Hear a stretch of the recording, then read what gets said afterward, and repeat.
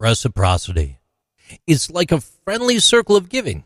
You do something nice for someone, and often they'll want to do something nice for you in return. It's not a new idea.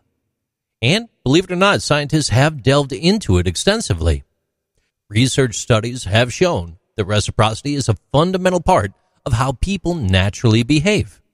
For example, imagine you share your candy with a friend, and later they share their toys with you. That's reciprocity. You both help each other out. You give a little. But not every type of sharing is the same. Reciprocity is a big deal that affects how we connect with others. When we help someone, we usually hope that they'll help us back at some point. Studies have found that this back and forth way of doing things has a bunch of good points. One exciting discovery is that it can make relationships stronger. Doing something nice shows that you care, and that can build trust and make your bond much stronger.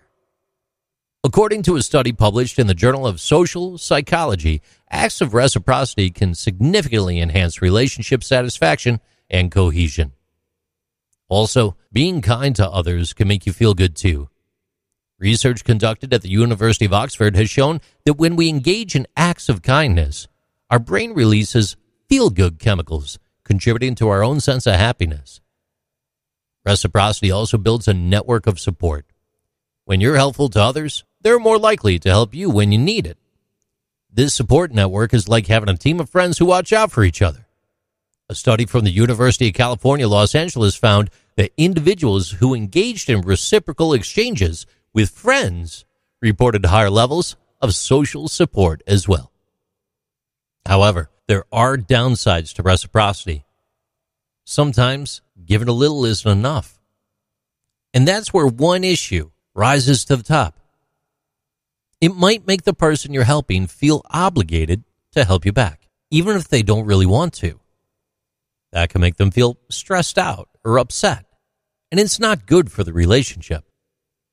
Research highlighted in the Journal of Personality and Social Psychology indicates that perceived obligations in reciprocity can sometimes lead to negative emotions. Finding the right balance between giving and getting in relationships can be very tricky. It's really important for reciprocity to work well. Remember, keeping things fair is an ongoing effort that needs everyone to talk and work together. It's like teamwork for kindness, and science has shown that it plays a key role in our social fabric. These are Interesting Things with JC.